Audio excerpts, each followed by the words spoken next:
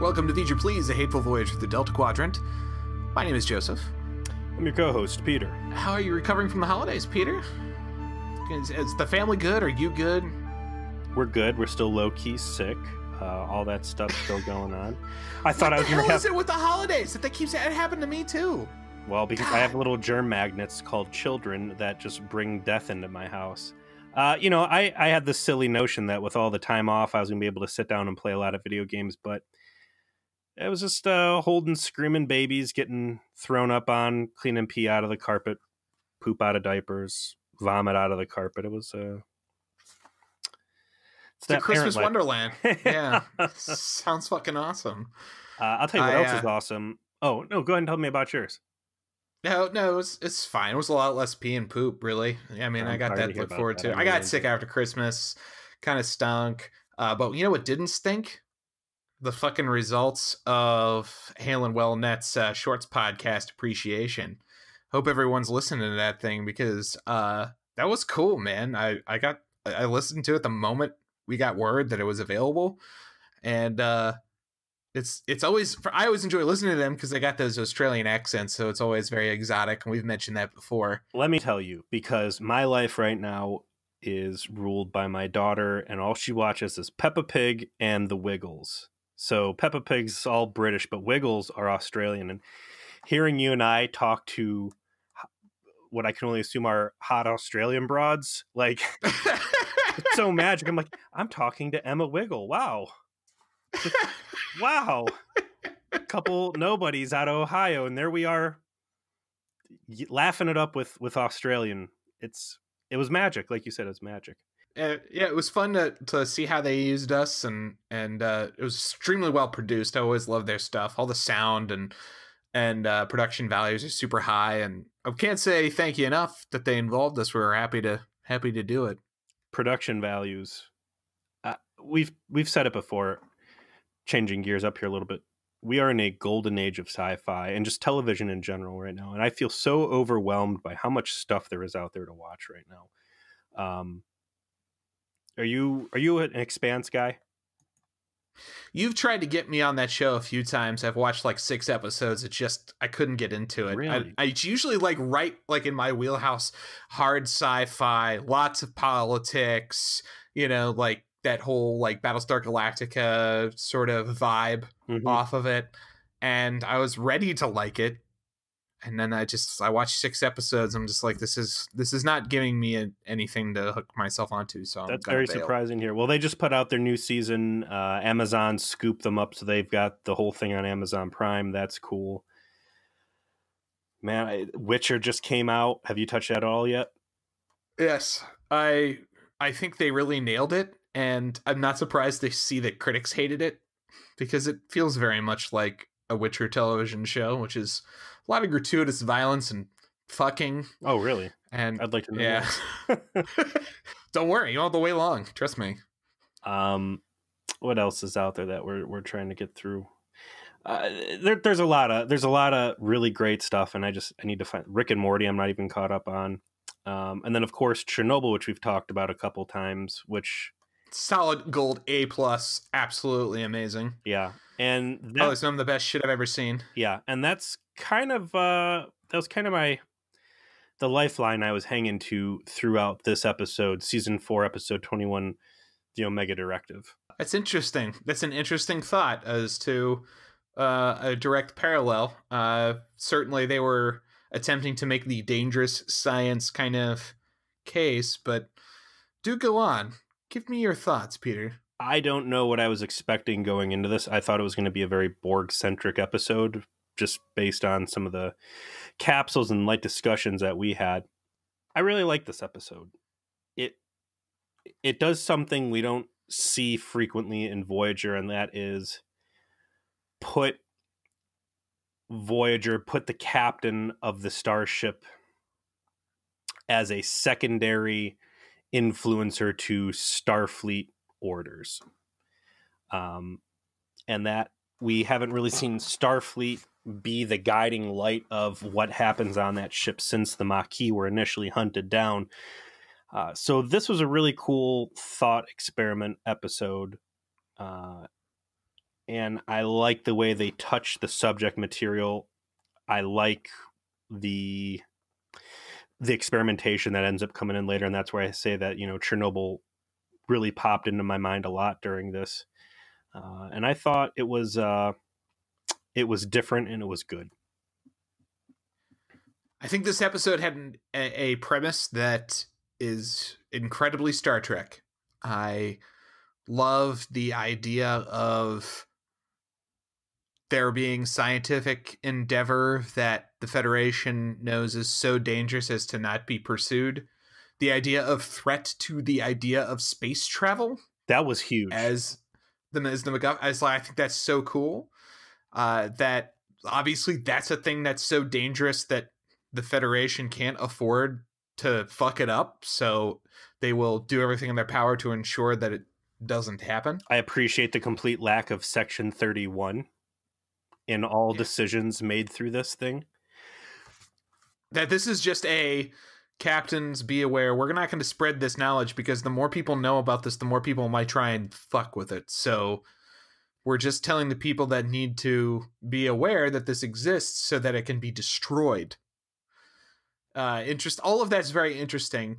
I think the episode falls apart for me for a couple of reasons. One being Janeway's characterization throughout the episode remaining so terribly inconsistent as to the point of distraction.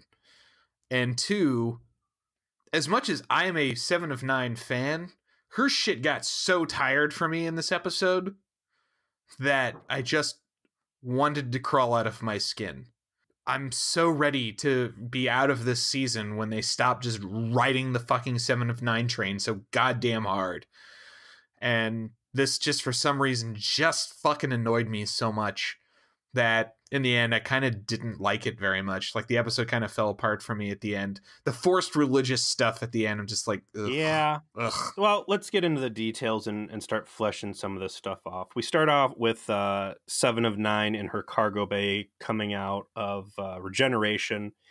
And I thought it's interesting that apparently all of the captain's logs and everything else is recorded just by tapping the comm badge and speaking out loud.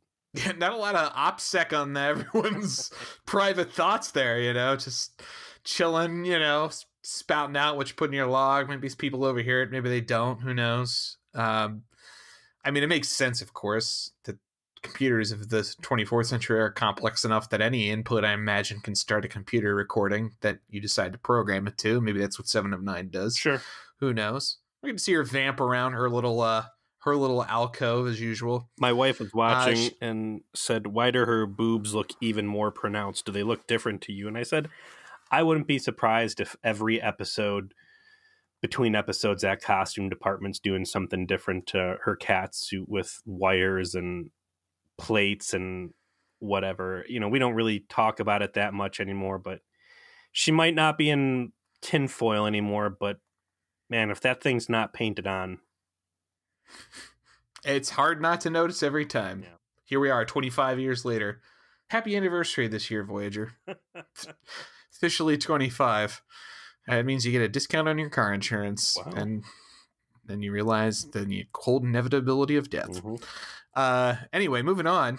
7 of 9 then goes to the mess hall and pulls what I can only refer to as the biggest dick move on the planet. And that is interrupt Vulcan chess, or as they call it, Calto. So it's a callback actually to the whole holodeck episode when Harry and Tuvok got into a fight over lizard catfish. The lizard catfish, and Harry wanted to learn Calto, which is a Vulcan logic game, and Tuvok said that he would teach him, and so here they are playing, and Harry's really close to beating Tuvok for once. And he fucking wants it, and he's just trying to find the last move to get there. But of course, 7 of 9 is just a huge bitch. So rather than allow Harry to finish, she can't possibly be delayed for 20 seconds. Just takes the piece and puts it in the correct position to win. And I'm like, that has got to be the coldest. Like, you have attempted to take this ship over 3 times. You've shot at people. This is probably just the worst thing I think I've ever seen her do. You've thrown Harry into security officers so hard it's knocked both of them out, and yet somehow this seems worse. Just blasted them. Yeah, this seems worse. This is a calculated, contemptful gesture in a fashion that is truly devastating. I enjoyed seeing the return of this chess game. Anytime there's internal continuity, I think it's cool. I find it hard to believe that at no point Tuvok ever approached Seven about playing this game, because there has to be knowledge to Tuvok that she's logical AF. Although she's sworn off logic on several occasions, I want to say. I would like to see them have that debate. I'd like to see that. Maybe that'll be something they get into. But probably happened during the whole year they became bros, during the year of hell, and then they don't remember. Oh, absolutely. But on the way out, there's a conversation with Kim and Seven where they very cleverly remind everybody of just how it is that the Borg work. And when the Borg assimilate someone, they have all of that person's knowledge, which two things come out of that. One is anything that is irrelevant or not important is forgotten by the collective, and anything that is good gets kept. I thought it was interesting in this point. Obviously, they're setting up how she's going to have some information, but she doesn't really seem to find value in religion or religious experiences. Yet 7 or 8 times later in the episode, that comes up. Like, Janeway will make a mention later on about saying that something is the holy grail of the Borg, and Seven's like, what are you talking about? What is Christianity? And then meanwhile she goes through like these like tiny myths of all of these civilizations that they've assimilated, and yet somehow, some way, like the idea of Earth religions escapes her, her thoughts. Like, fucking whatever, sure, because we're gonna force this fucking dialogue somehow. But the interesting part of this scene is the statement that she said before she has an eidetic memory, right? Yes. That has to be Borg implants, right? Or at least a consequence of her time as a Borg. I don't know if it's cybernetic, or if it's just a function of having been included in a hive mind for so long, and therefore your brain is trained to do it. Yeah. One or the other. But as a result, there's a mutual agreement by the both of them that she is probably the smartest human in the universe. Yes. And I thought, I've never really thought about it that way. And I suppose if we're going to quantify that statement as just saying by possession of raw facts and the ability to stack those facts to draw scientific conclusions, yes. But like, wow, what a statement to make. And like, that really puts her character in a different light. And I don't think Janeway would have been thinking about that when they initially decided to save her for some fucking reason. That's crazy. And do you think as a result that Picard has come out of his experience as a Borg, as Locutus, as a smarter person? Not in the same way. I think that 7 of 9's experience of long-term Borg assimilation, and therefore long-term exposure to the hive mind and absorption into her own mental capacity of the knowledge of that hive mind is fundamentally different than Picard's long weekend as a Borg. But do you think that Picard's long weekend as a Borg had an overall increase in his intelligence or knowledge? No, I don't. I think it was more a function of him being used as a tool. And that was the focus of the Borg's use of him.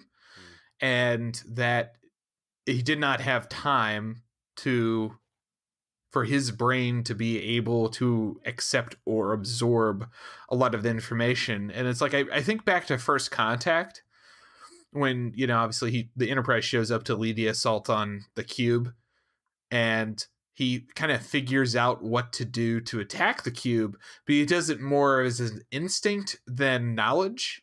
And he does it after kind of like hearing the collective and like intercepting that information and being able to draw his own conclusion as to what to do.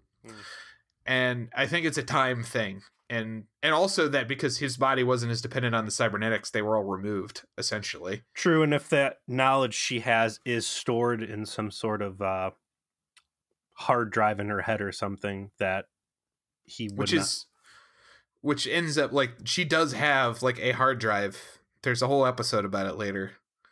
Well, and yeah, still interesting to think that she is the smartest human in the world, and it really makes me start asking questions to myself about what direction are they going to go with the recovering Borg in Picard. We didn't talk about Picard. I guess there's a new trailer. I didn't watch it. I'm afraid to watch it. Something about it doesn't say anything really that extra. I think that the only interesting thing that's come out since the main trailer for it was that they released an image of what Hugh looks like the actor and like in his makeup, and he looks pretty rad. Like he's deborged, he looks like the way you would expect him to, which is that he's more residually Borgy than 7 of 9, but still like mostly human looking. Mm-hmm. And I would imagine his story might be very similar to 7 of 9's in the capacity sense. He was coming from a very similar position. Sure. As far as like long-term Borg status. But anyways, so 7 of 9 is the smartest human in the world, and anything that has ever been assimilated, she has access to those memories. Some big foreshadowing there. So we cut to the bridge because they hit a space bump, and they're trying to figure out what happened. And this is when all of the sensor displays on the ship go out and then return, but are displaying only a giant blue Greek omega symbol. It is very strange. No one knows what's happening. No one can access the information. Chakotay starts to panic a little bit, and that's when Captain Janeway shows up on the bridge, says, "Don't panic. Reroute all of the sensor information to my ready room, and I'm not going to tell you about what's happening." This seems like a real fuck you if, I don't know, Voyager was in the middle of a space battle or running away from any of the dozens of people they've had to run away from, or any of their normal operations, just to come across a little pocket of something interesting and the ship to automatically just lock itself down and come to a complete stop. Yeah, what if Janeway was dead? What would they do? No one would know what the fuck to do. No one has codes. Like, Chakotay's in charge. He's the captain.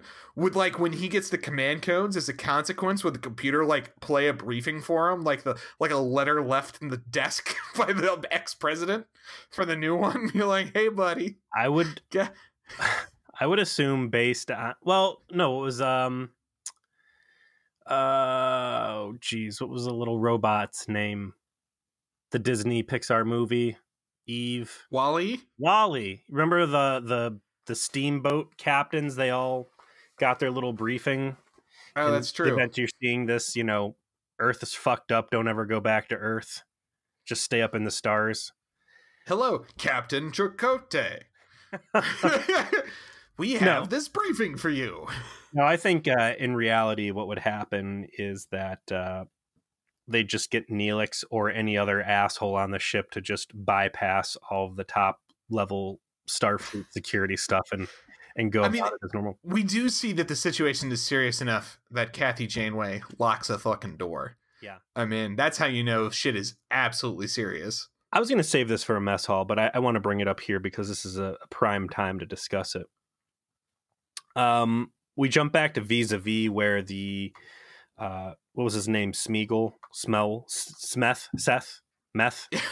What was his name? I like Smeagol before. Nasty's Voyagers. He breaks into the control panel over by 7 of 9's place, right? By just scanning his iPad and it like unlocked it. Mm-hmm.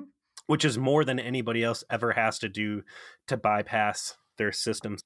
I think in my head, I'm going to make it canon that in the post-scarcity utopia of the Federation that everybody is just so happy they've become complacent. Most people are satisfied just knowing that I shouldn't be in here and leaving well enough alone. And as a result, Federation just has really shitty security encryption protocols because most people aren't testing it. Whereas like the fucking Romulans that are just treason and treachery all over the place probably have really great security protocols because people are trying to break into shit all the time, and you've had to get better to keep yourself secure. Assign some of the rationale for these plot holes to that, but I think we know the real reason. Sure. Real reason is when if you're sucks. If you're dealing with a society with super technology, they have to like have just kind of fuck things up for any plot to happen. Yeah. You know, like Ron Moore bitches about like teleporters and replicators and shit like that all the time. Like, how do I make an interesting plot for a society that never runs out of anything? You can just magically bam from place to place. Like, why did this security hack thing work? I don't know. It kind of just didn't. Well, from here forward, I'm going to say that the Federation's just known to have shitty security. I like that canon. I like that head canon. I think that's a good. Like they're just so complacent because they live in this perfect utopia that they don't think of theft because no one in their society steals anything anymore. So why would you steal things? Why are you such a bad person? But yeah, so the ship comes to a complete stop. Everybody's like, what is this weird symbol? Nobody knows the Greek alphabet anymore. And Janeway disappears off to her ready room. Now, I don't remember exactly when it is she tells people, hey, keep this chill. Please do not start spreading rumors. But that gets ignored, and that is my biggest takeaway from this episode, I think, is we've talked about, you know, what a ship of rumors Voyager must be, but when you're dealing with like some top end, the captain told me to shut the fuck up about this, and there's only 7 of us I know, and all 7 of us have to go out and run our fucking mouth. Like, wow, what a problem. Open contempt for the idea of not talking about it. So Janeway goes through a whole bunch of, you know, security protocols with a computer. The computer tells her that something called the Omega phenomenon has occurred a couple light years away, and that whatever the Omega directive is, all other priorities are to be ignored, and she is to pursue dealing with this issue. As we will later find out, this is such a big deal that the Prime Directive does not apply. And given that the Prime Directive is the Prime Directive, is the guiding light and principle of all of Starfleet, this is an obvious attempt to really like paint this as the most serious thing. I think they do a good job of explaining why it is. You know, the idea of space travel ending is absolutely something that probably, like, I don't fucking care what your civilization's doing. You can't fuck it up for the rest of us. Therefore, we will interfere to stop this. I like that idea that this is the thing that's more important than that. And it takes something this serious for that to occur. I don't have a problem with the premise at all. I know some people do in like serious Trek nerd circles. I don't. I wonder how much discussion went into this. Voyager has done a lot of wild things. The Transwarp episode, Threshold specifically, where you have broken, you know, the warp 10 barrier. Like these, you break the core realities of Star Trek. Like stuff like Threshold just gets thrown out completely and they pretend it never happened. Like when you're sitting there and saying, we are going to, this is the only time in however, you know, many decades of Trek that we are going to suspend the Prime Directive. Like, do you need to go and get like Rick Berman's personal permission to let something like that happen? Do you have to do a seance with the ghost of Gene Roddenberry? Yeah. Must the spirit of Gene bless this endeavor? Yeah, it's definitely a big deal. Could be I would love to know if like someone at an like EVP level had to like go to someone like Berman to get an okay to do this or what, like how much the story team that kept the continuity of Berman era Trek like had to be consulted by like the writers that pitched this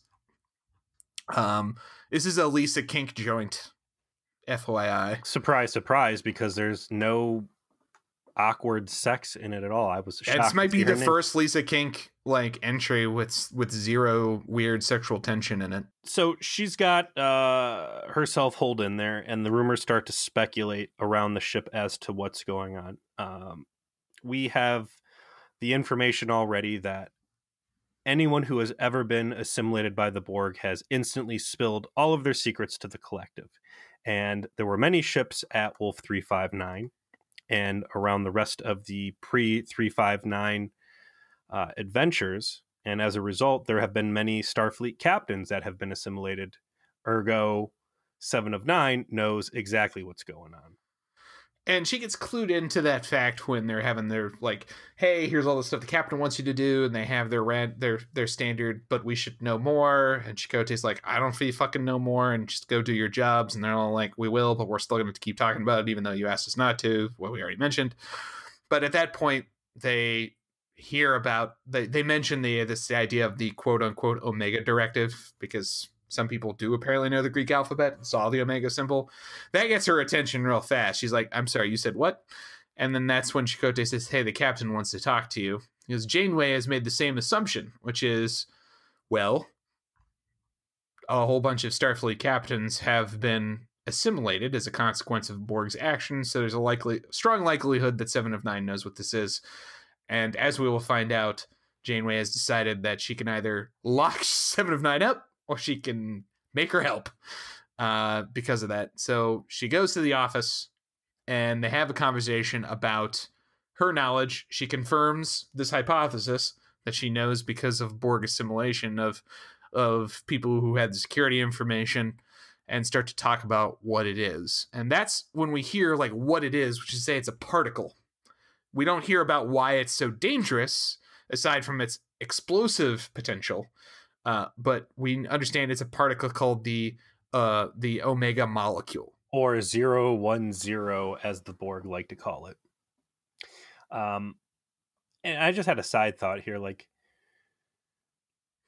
Janeway's got someone in her crew now that knows more than she does, has access to more Starfleet. Like, what a fucking liability. Like, the more you learn about 7, just the more of a bad idea it was to ever bring it. She doesn't listen. She has flag officer knowledge and clearance and detailed workings of Starfleet and everything else, and this childlike lack of fucks to give about anything. You said before she's got options on how to handle 7 of 9 on this. You know, after the fucking debacle with who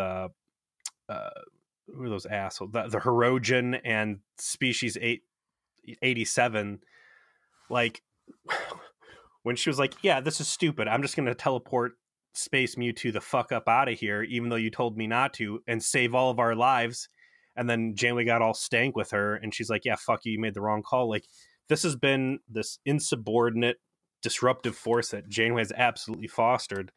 Now you're dealing with the Omega particle. As soon as 7 of 9 started like giving her any pushback at all, I'd be like, you know, you're gonna go chill out in the brig for a little bit. I'm not having a repeat of you betray my trust and fuck me over. But and guess what? Fucking spoiler alert. At the end of this goddamn episode, what the fuck happens? 7 of 9 like flashes her ass and be like, well, you know what? I'm just gonna fucking betray you anyway because I fucking can. Does she? Yeah, she does. She threatens to betray her. Like, I'm just gonna do it anyway. I'm just gonna like take the molecule and like make it perfect and happy, and I'm not gonna destroy it like you want me to. And then like she talks her out of not betraying her. Oh, yeah. Like, you know, but like again, like it was once again, the galaxy is imperiled by the fact that 7 of 9 is insubordinate as fuck.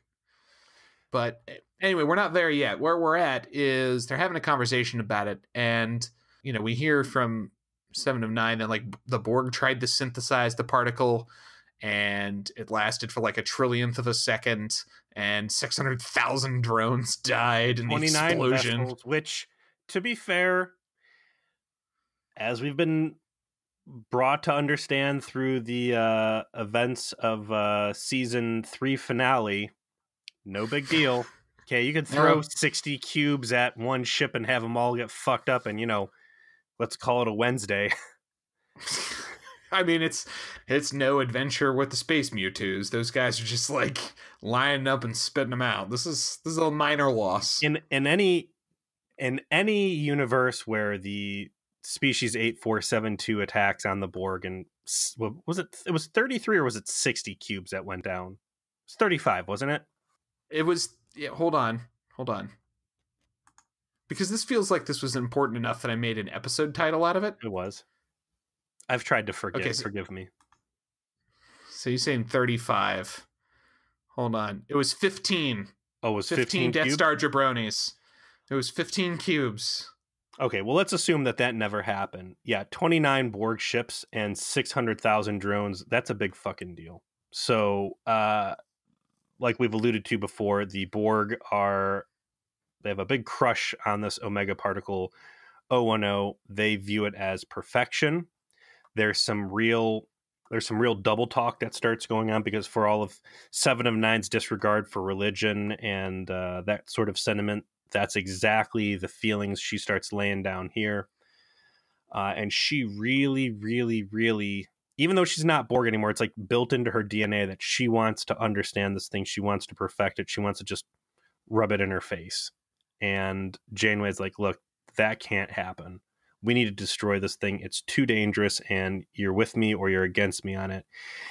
And finally, 7 of 9 just says, you know what, this thing's so important. Any interaction I have with it's better than no interaction, so fine, I'll help you destroy it. So the process to do this continues to be secret, and we get a series of scenes where, like, Janeway wants, like, super anti-rad, medication. She wants, like, Rad-X Plus. The doctor's like, no, that shit's dangerous. I shouldn't give it to you. Can I interest you in some jet?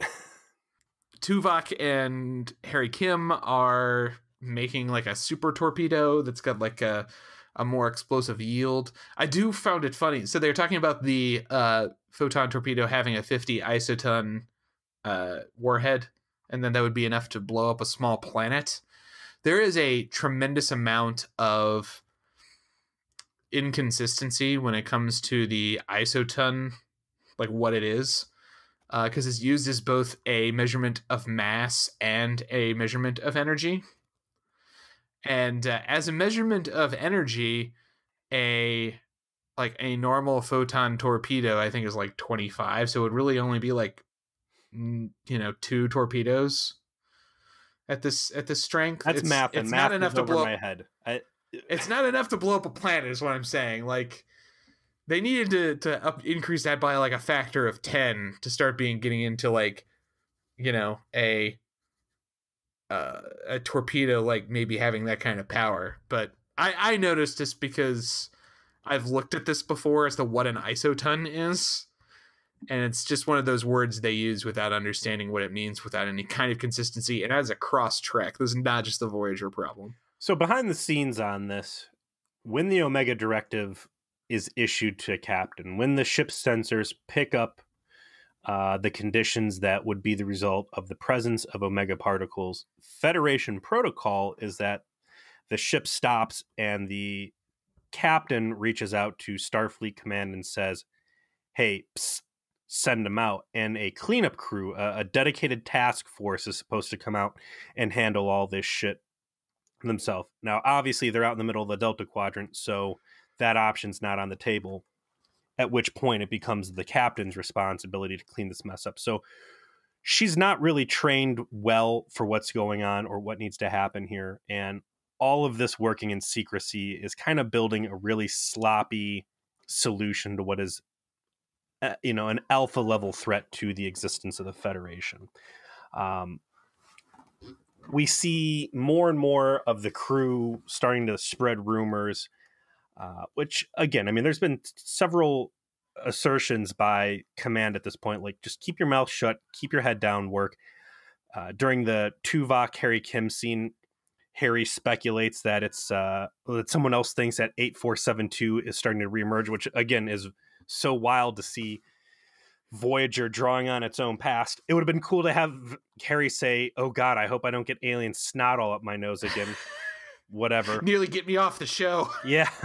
But I I thought that was a lot of fun world building there, seeing, you know, what that rumor mill is. But it just comes back down to, like, is it asking so much for the captain, who very rarely lays the law down to say, listen, this is super fucking important. Just shut up and work and keep your mouth shut. And instead, it's like, it's as loose of a secret at this point as the coworker murder simulator that made its rounds back in Worst Case Scenario, where even the doctor's hearing rumors about it. And nobody likes talking to the doctor. This is ridiculous.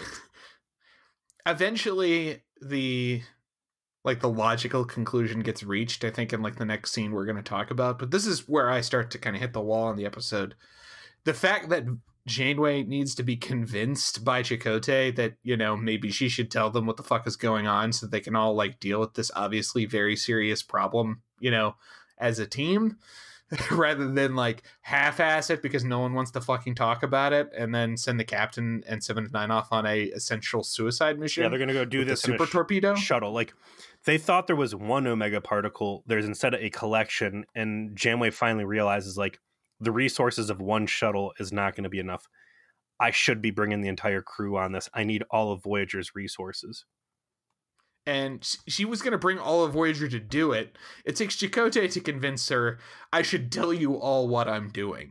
And that's what I don't understand. Like, why is it that Catherine Janeway is not possessed of the self-awareness to know, like, man, this shit is serious. There's no one to help. I probably shouldn't risk space travel in the entire Delta Quadrant on my personal capacity to get the job done. I should probably involve my ship and my crew. Come to think of it, I try to blow the ship up every other episode anyways. We're probably all going to die out of here. Okay, well, you know, dead men tell no tales. Sure. Hey, guys, let me tell you about the Omega particle. The Omega particle is this thing that we know about because 100 years ago, some Federation scientists looking to make super energy made this thing, and it blew the fucking research station apart.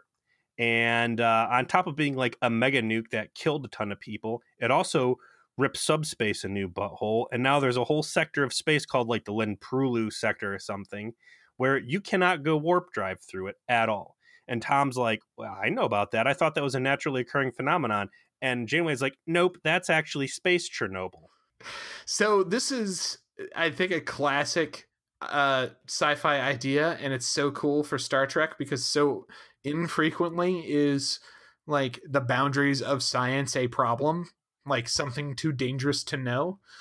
And this is a perfect threat. The idea of the space Chernobyl is that warp drive doesn't work. And if warp drive doesn't work, interstellar civilization does not happen anymore. And so, obviously, none of us can afford for that to happen. Therefore, none of us can ever afford to research this further because the consequences of failure are so intense.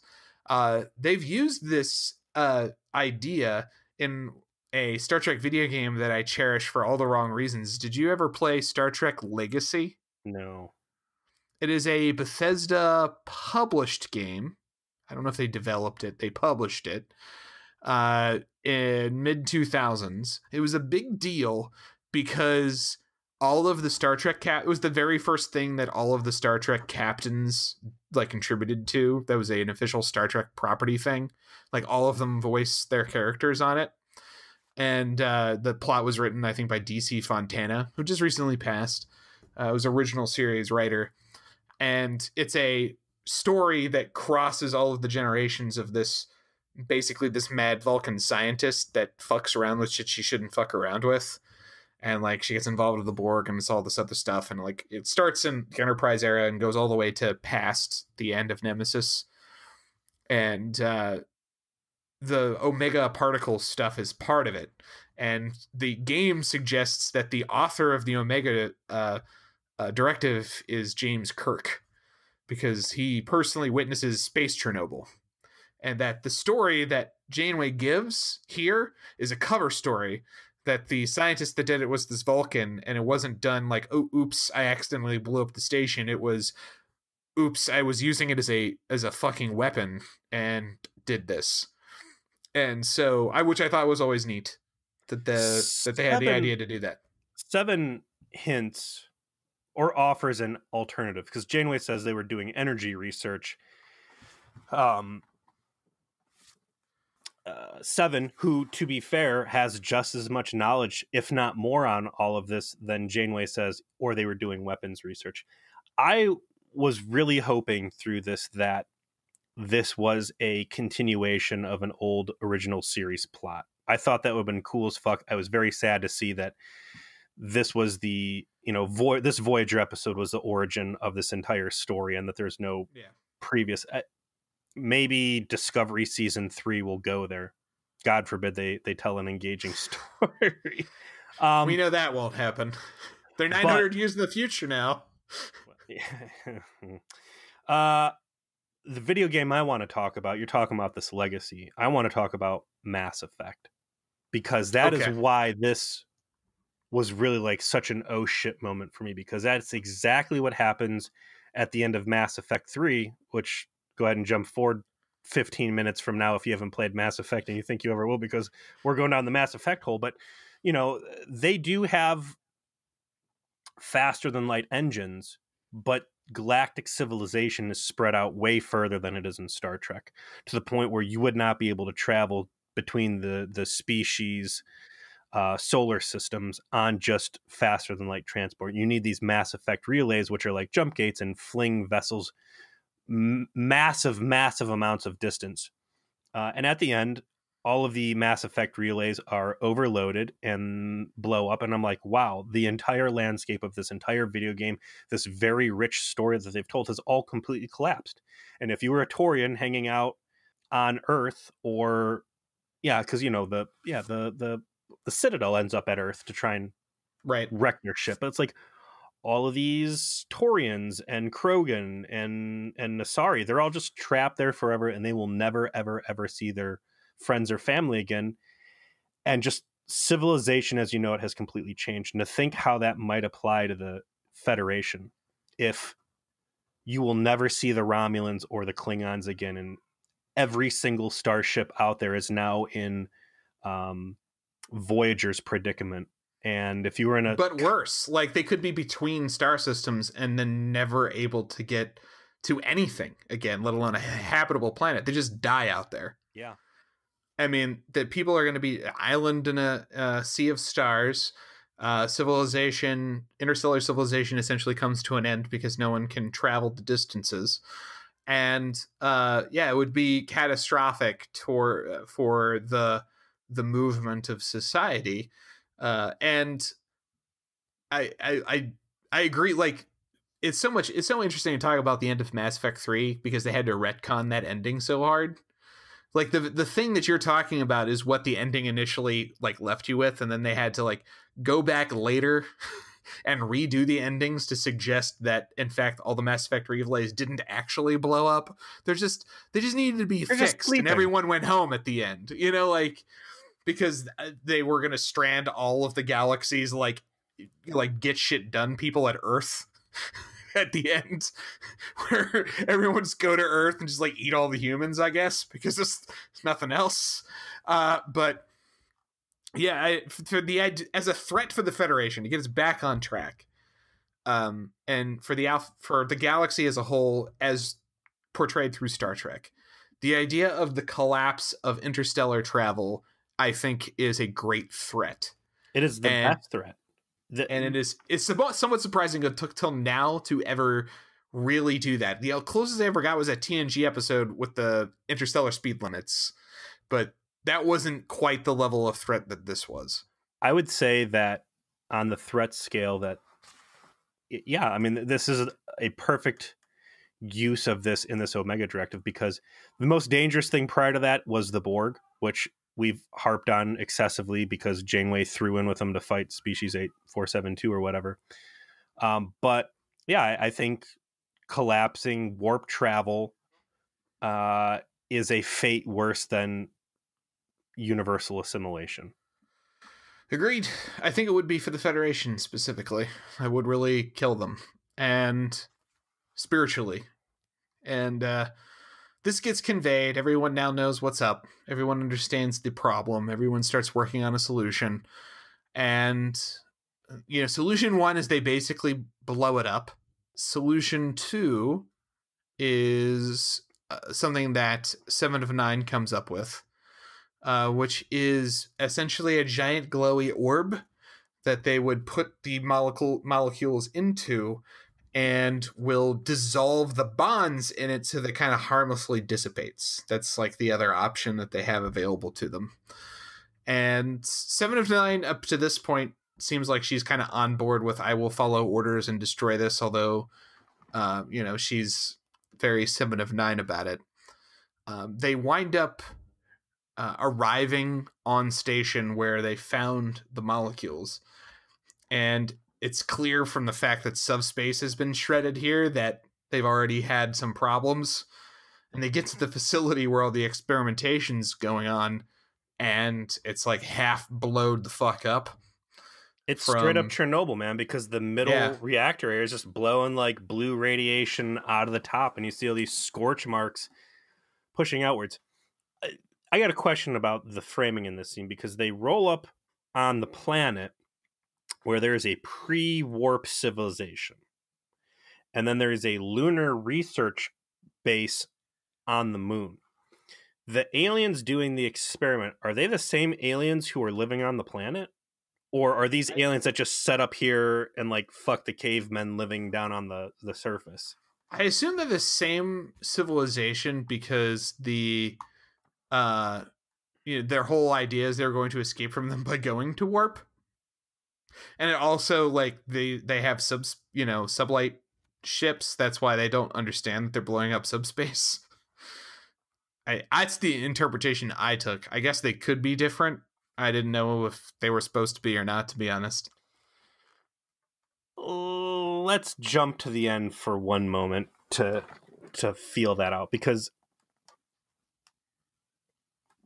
if this species can't jump to warp, then in the end, when they finally jettison this thing and blow it up, those 2 ships that were chasing them should have both died as well, right? And I don't think Correct. They do. It's weird. Whatever. So there's this lunar research. Yeah, it's sloppy at the end. I think you're right. There's this Chernobyl. Listen, man, because I went back and listened to the Space Pipes, Uber Alles. Talk about sloppy fucking writing when Janeway blows up the fucking... Yeah, man, and if she blew up sick bay, she should have also blown the doctor up. Because his main thing is in there, and he wasn't walking around with his little hollow projector thing, so there's a lot of liberties taken in that. And there's a lot of liberties taken in this one as to who is Janeway murdering at any particular time. But shit ain't good, right? There's someone on the planet's surface. There's someone on the planet, the moon. They go in. Janeway says, "Get the sick bay ready. We're going to bring in some radiation burn dudes. Tom, please go get radiation poisoning, and anyone else who wants to go have their hair fall out." They beam down to the surface. We've got some real half-ass industrial accident set pieces going on. Unfortunately, there's no Kazon hanging half out of the wall because of a microwave malfunction. I mean, if you're not impressed, then it's clearly not a good industrial accident. No, again, Chernobyl really has set a new bar for industrial accident special effects makeup. They find out that, yes, they've been experimenting on it. He says they still have some of the particles on site. They teleport them up. Meanwhile, while Janeway's dealing with this personally down on the moon surface, she has left 7 of 9 in charge of getting this containment retirement unit built. And we've got some real sloppy storytelling here about what is Starfleet willing to endure because the captain said so. Do we ever? Oh, such a fucking eye roll. She sets everyone up in a collective, because I guess she can, and like assigns them designations. And everyone apparently is okay with this except Harry Kim. The lady who is not Starfleet or Maquis or in a uniform. No? The lady in a cat suit who is a fucking Borg telling people that you is correct. are 2 of 10 and 3 of 6 and you will do this and blah, blah, blah. And then, like you said, Harry Kim goes up and says, hey, Chakotay, this isn't cool. She's trying to turn us into the Borg. And Chakotay's like, well, apparently I forgot about how I tried to blow her out of a fucking airlock because I'm so anti-Borg, even though I've been co-opted once by the Borg and have a real hair at my ass about this. I'm cool. Just, win in Rome, Harry. Win in Borg. Borg it up. Gotta learn to co-opt. Gotta take it from me, buddy. I take a page of the El Chicote handbook, man. You gotta learn when just to take what's handed to you and immediately shift your loyalties to it he for took unknown reasons. Page out of the Ferengis books and False Prophets and charged him as he handed him a copy of co-opting for dummies. The rules of co-opting. So whatever. It was so bad. It's such a weird tangent to go on right now too. Did not belong in the story at all. Like, no. She's off her fucking rocker, and the fact that Chakotay is putting up with any of that or any of them are putting up with any of that bullshit. Like, she's giving them slave names. Like, get the fuck out of here. Yes, legit. Your name is 2 of 10. Get the fuck out of here, crazy lady. We are finally arrived at a point in the episode where I need to tell a story. So they're on the surface. This is, by the way, when Janeway makes it clear that the Prime Directive does not apply, but that feels right at this point, like that it shouldn't. And they open up the containment unit that the aliens have built that contain the rest of the Omega particles.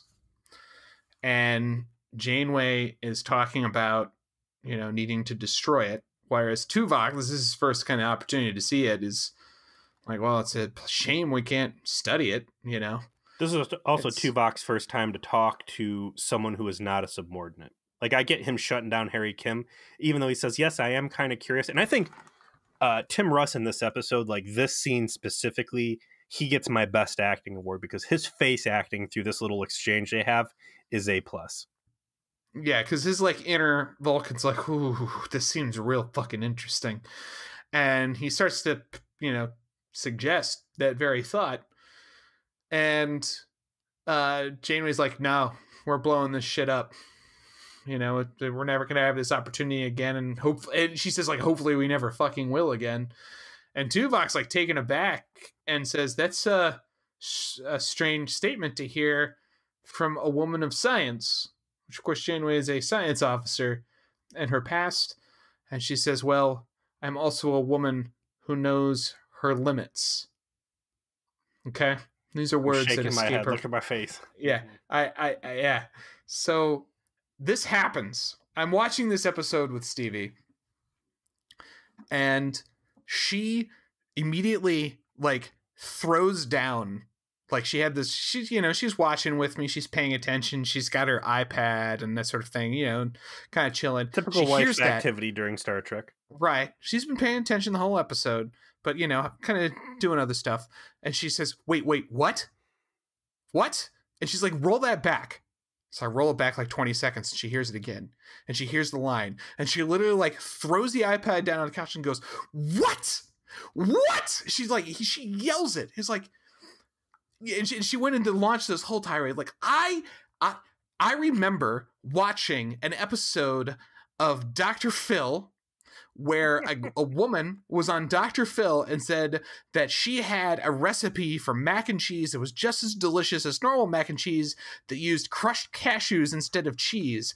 And I thought that was the most mad I'd ever be in my whole life from hearing a lie, but it is not. It is right fucking now. Now is the time I am the most mad I've ever heard a lie. It's like, bitch, are you for real? You constantly don't know your limits. Your entire existence is defined by your inability to understand your limits. People have died on your ship repeatedly because you have no conception whatsoever of your limits. You should be thrown out of this ship and a million fucking revolutions from your own crew members who should have rioted against you because you don't know your limits. And now you're gonna say you're a woman who knows your limits? You liar! You filthy liar!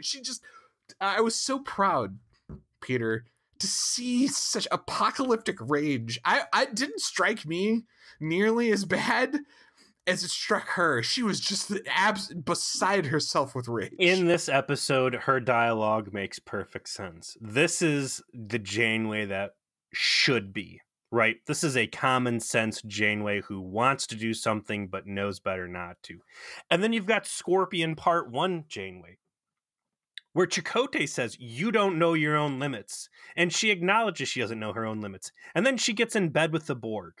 And all of the other crazy, terrible shit she does, because, like you said, she does not respect limits. She is not a character that is defined by limits. And yes, while this is the better version, the version of Janeway that I wish they'd write, this is not the stupid, reckless Janeway that we have been told is the true Janeway.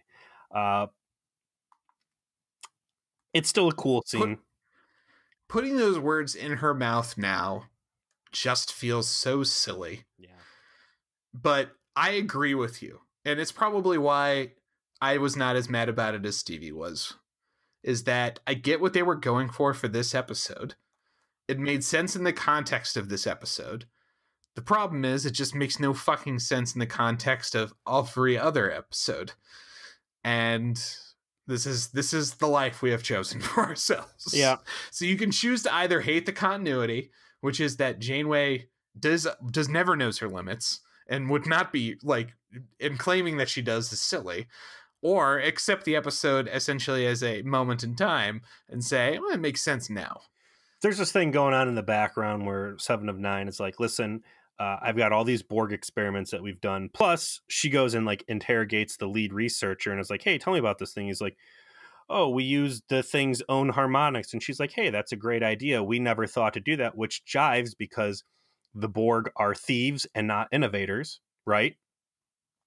And hey, that makes perfect sense. I think we could make our other experiments work now. Hey, Chakotay, I think we can, instead of destroying these things, I think that we can unlock the potential and do great stuff with it. And he's like, well, I'll run it by the captain, but I don't think she's going to go for it. Whatever. So there's this mounting pressure that there is a legitimate way to not have to destroy these things, which again, Janeway would normally capitalize on. But in this case, she's like, no, Omega Directive stands. Start transporting this stuff up to the ship, and we're going to put it in the containment chamber and start retiring it.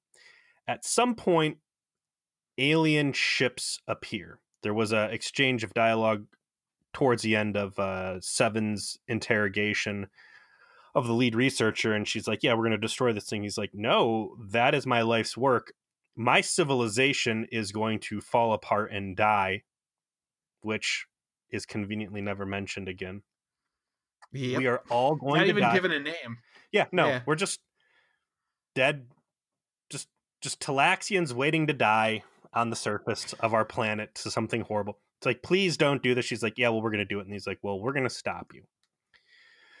So we get this chase sequence that happens where they got to beam all the particles up into the storage bay that 7 of 9 has made, and they're going to try and fly away from this research facility while killing off these particles.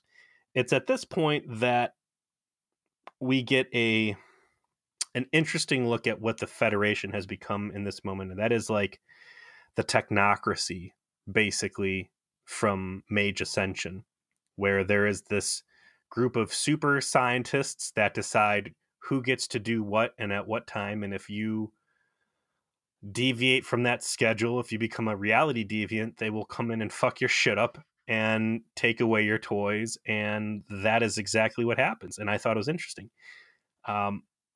They get into this high-speed chase, which, explain to me the physics on this one. You're a numbers guy.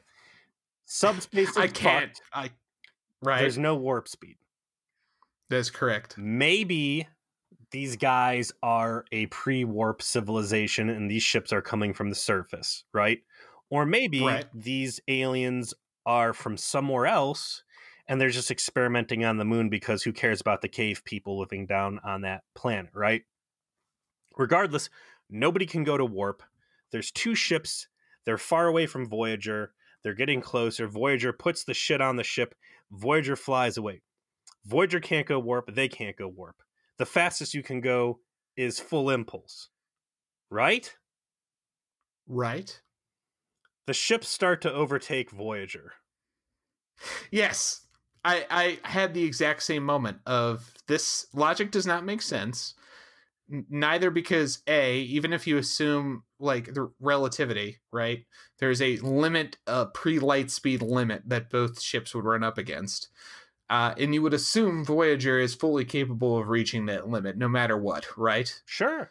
Uh, so how is it that they'd overtake? Now, I think that you could create a reason within the logic of the episode, which is that these ships that are in this area that are created by the civilization are better like suited for, they think they don't understand that they're breaking subspace because they don't go to warp. Like if the idea is that they're the pre-warp civilization, well, they don't understand warp, they don't understand subspace, and they just know that kind of shit's wonky when you space travel. So their ships are designed to like deal with these eddies and these like little speed bumps. So while Voyager like speed dips because they're dealing with the bumpy ride, they're just like cruising, right?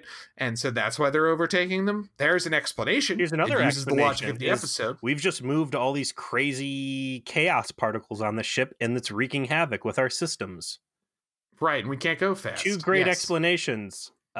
We get zero. Neither are given. Yes, neither are used. They just overtake him. So now we've got a situation where to retire these particles with the gas chamber that they've made is going to take an hour, and they only have half an hour before these ships are up on their ass. So Janeway's like, well, let's just let's overclock this gas chamber. And Seven's like, that's not good, it's going to cause these problems. And then Janeway's like, well, we'll blow the rest up with that torpedo and it should be good enough. And then Seven's like, or we could do my thing, which is like stabilize them and everything will be swell. It seems like this really shitty catch-22 situation that they don't need to deal with. Do things the right way, or roll the dice and maybe blow the ship up, or use the Borg technology. And it's like the fourth option. If you've already suspended the Prime Directive and there's these two hostile enemy ships, not enemy, but alien ships coming up, and you have no need to protect them, it's either your ship gets blown up, your crew dies, and you fuck lightspeed travel, or you just blow up those two ships that are chasing you, or disable them, or do anything to like fight them off. They're pre-warp. How good could their weapons be? And that never crosses. And so Janeway deals with this like artificial timer that doesn't need to be there. It's a forced problem at the end of the episode, but it's what they come up with. They don't provide an explanation for it. It's general like Voyager shitting up the ending and not coming through with an explanation for why things are happening the way they're happening. But the point is just to give it a ticking clock, as you noted. It happens. Seven and Captain Janeway are attempting to eliminate the particles in the cargo bay. And this is a little earlier. 7 of 9 had a conversation with Chakotay about like this being her seeing her God moment. And so she's kind of carrying this more explicitly religious ideal into not wanting to destroy the Omega particle. And, essentially the captain was not having it, was not interested in the conversation. I always thought it was interesting that, they bring Chakotay into it because he is the spiritual character. They even make note of that. And then at one point, 7 of 9 says, if you could have an opportunity to meet your God, wouldn't you take it? Been there, done and that. It's like what is so cool is like, yeah, I've met my gods. They weren't actually all that interesting. Maybe you should let this go. Like, my gods kind of sucked. They were weird aliens from New Jersey. They were not what I was hoping. I got naked and everything. Never meet your heroes. Yeah, I had to wear a sackcloth. It was, yeah. But so they're trying to build this as like Seven's seeing God moment and her having like a spiritual moment. And I just thought it was such a dumb, it was so poorly done. And I'm the guy who loves this shit. I love me some spiritual parallel shit. I will give episodes of Star Trek benefit of the doubt for trying. And this was just felt so weird and tacked on and underdeveloped. And it's just like this random thing that 7 of 9 suddenly is having a religious experience today. And I didn't buy it. This being a religious experience was the wrong way to do it. Her having to fight ingrained conditioning and overthrow. That was much cooler. Overthrow Borg mental brainwashing was the story to tell there, that she having to realize that this isn't really important to her, and that is the last vestiges of like Borg influence beyond any technology, just this their desire still being imprinted on her. By the end, like I said, these ships are closing in. Instead of Janeway just zapping these fools out of the sky, they decide that they're going to overclock the gas chamber, kill half the particles, and then depressurize the cargo bay, blow it out of the back, shoot it with the mega torpedo, and then warp off to safety. Which, again, if these guys don't have warp speed, if they're close enough that they're shooting at her, when they blow it up, if they have to go to warp to get the fuck out of there, you're going to kill the ships anyways. These guys are dead one way or the other. Yep. Shoot them, disable their ships. Maybe they blow up. Maybe they survive. You limp away and retire these particles safely and give these guys a shot in hell. I mean, you're killing them anyways, and you're creating an artifact. Stupid. It's like very sloppy. You know, they need to get a 10-year-old. They need to get a 10-year-old into the fucking... hold on a second. Let me see here. There is a document that I have from forever ago, and this had to be 1992. I had this thing. This is like AOL Ford email, you know, funny little email things, right? This is called the top 100 things I'd ever do if I ever became an evil overlord. Oh, yeah, that's a classic. It is a classic. Number 12, Joe. One of my advisors will be an average 5-year-old child. Any flaws in my plan that he is able to spot will be corrected before implementation. If only the Voyager writing room had this, and it was the top 100 things I'd do if I ever became a Star Trek Voyager writer. Like, I feel like a lot of the holes that we punch in these plots, they're not the results of 30-something-year-olds with college degrees. It's just like, a 5-year-old could say, well, why not do this? And they're just like, just shut up. We're Hollywood. We know better than you. Yeah, none of this stuff is overly complicated. We're not like we're not pushing our glasses upon our bridge of our nose and saying, actually, we are pointing out basic logical flaws in the premise. It's this, the way they rush this stuff feels akin to like some of the bullshit in the latest Star Wars movie. You saw Rise of Skywalker. I saw Rise of Skywalker. Not discussed that yet. I'm sure there's people out there. I'm not going to discuss it in any detail or identify anything that happens, but I think we can say, generally speaking, there's a whole shit ton of stuff that happens in that movie that they simply do not provide any explanation for. Not that there's a bad explanation or an underdeveloped explanation or a explanation that we did not personally like. It is simply not explained. And it's stuff like this where it's like, there are ways we talked about ways to solve these problems that use the logic of the episode that require a line of dialogue. We didn't have pre-existing conversation. Like everything, those two options we came up with, you and me talking organically. Like, just get more than two people in a room and say, hey, does any of this feel weak to you? Is there a part that we missed? Is there something we could cover? They have a write room. It's not one person just cranking these scripts out. Yeah, let's tighten this up. And it just, that process does not exist, I think, for a lot of this stuff. Like, here we are talking about a movie that was released a few weeks ago that probably cost, $500 million to make and market, that they put out there that had a whole bunch of this, right? That they could have solved but didn't. And there's a million reasons why they may not have, but the point is that they released a product that had those flaws in it. By the end of this, they're getting ready to jettison the container. Seven looks in the little viewport. The Omega particles naturally align for whatever fucking reason, and she sees God. Sure, she sees God for a second. It's looking at her. It's like, please don't kill me. I'll play nice. And then they blow it out of there anyways, and presumably blow up the other ships, and off they go. My biggest head scratcher on this, they return all the research staff and they make their peace and whatever. And it's like, okay, so the aliens were able to synthesize these Omega particles. They've stressed how important it is to them. Aren't these guys just going to fucking do that all over again? What if the story here was that Janeway realizes this, Seven realizes this, and now they're forced with the fucking conundrum of like,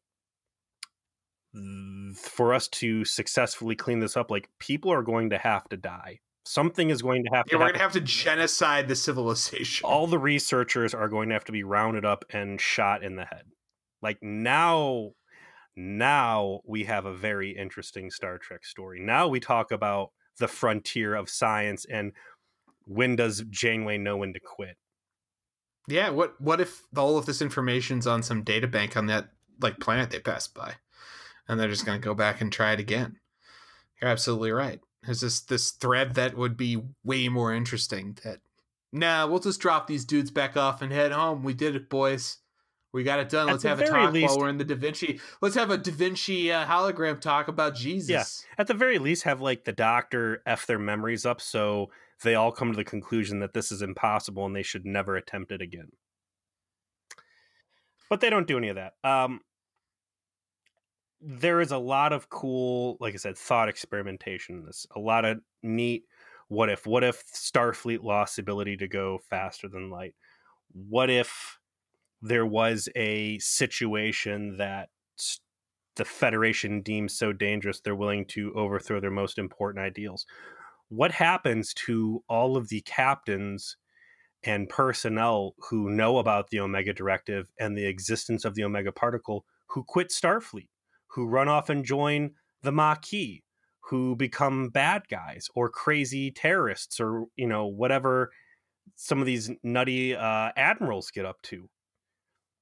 That's, the secret Star Trek, without turning into Section 31, like Starfleet secrets are always very interesting to me. And what happens to those secrets when they leave?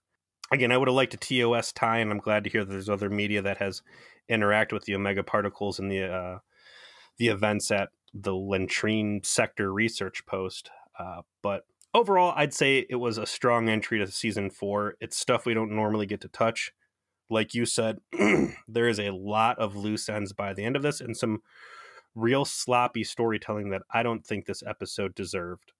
It's a brilliant sci-fi premise and poorly executed. And someday I'm going to go back through our catalog of 89 episodes and I'm going to count how many fucking times I've said that. What do you think it is? 15? 20? It's real tiring. It's real tiring to have to say it again. And it's definitely getting on my nerves. Like I don't want to say like I didn't dread doing the podcast about this. I didn't dread watching it, but as I was watching it, I started to think like, do I have to do how much more of this fucking show am I going to spend the next 2 years doing this? Am I able to do this? It's what's interesting, and not. I didn't get the hate for 7 of that you had on this one. Yeah, it just rubbed me the wrong way, and I think it's because of the like appropriation of the religion angle. And this is not a knock, by the way, on Jerry Ryan's like performance, which she does as well as she possibly can with like trying to convey this emotion. It's just that it's this season is notorious for how they like go so all in on 7 of 9. Like so hard, and this just felt like so forced in comparison to some of the other stuff that they do. So I did not enjoy this experience, and I look forward to cleansing it out of my mouth. Hopefully, what are we watching next week? I want to say one closing thought. Your statement that there's potential there that's just squandered, and that's what we both say, squander potential. Like, maybe one day down the road they might reboot. I think there's some really cool stuff in Voyager that I wouldn't mind seeing someone else go back and redo and handle the right way. I think the human elements, Voyager hits those notes very well as a crew interacting with itself, but I think as dudes on a ship doing stuff in space, that's important. The bad writing has ruined many of these stories for no good reason. If it ever got a Battlestar Galactica reboot treatment, I think it'd be really fucking cool. From here, though, we're going to go into season 4, episode 22, Unforgettable. And we've got Chakotay talking to what looks like Kes, but is not Kes. An alien woman requests asylum aboard Voyager, stating that she had been aboard recently and that she and Chakotay fell in love. Sounds like she got co-opted by Co-opte. Got him. This one, I think this one has a guest star in it that's notable. I remember the idea of the episode being particularly interesting, so let me look this up. Yes, this does. Virginia Madsen. I don't even know who she is as an actress. Do not know. Yeah, she's a dude. She's a person that's done things. What's that? She's not Andy Dick? Sold. Not Andy Dick. But yeah, she does. I remember her doing a really good job in this episode playing this character, and it's it'll be interesting to watch it again. Okay, well, we'll see what happens. We didn't really have a chance to talk at the beginning, but for those of you out there doing the Patreon thing with us, we did a epic review of the Star Trek XXX porn parody. Oh, did we? Oh my God, hour and a half long, and I think it was. We really could have gone longer. Some of the most brilliant Trek continuity that we've ever seen. Some of the best Trek writing we've ever seen in terms of just nerdy attention to detail. Mm-hmm. All in service to some really like throwback pornography production. So much to unpack. And we did it as a thank you to our patrons to give them something special, keeping the lights on around here. So if you would like to jump on that train, subscribe to Patreon. You can download it now and give a listen. If that's something you're able to do, totally understand. Don't worry, we will eventually make it available to everybody, probably sometime here next month. So thanks to everybody that has been kicking in there, and hope you enjoyed the episode. Let us know. And we will see everybody next week. Peace.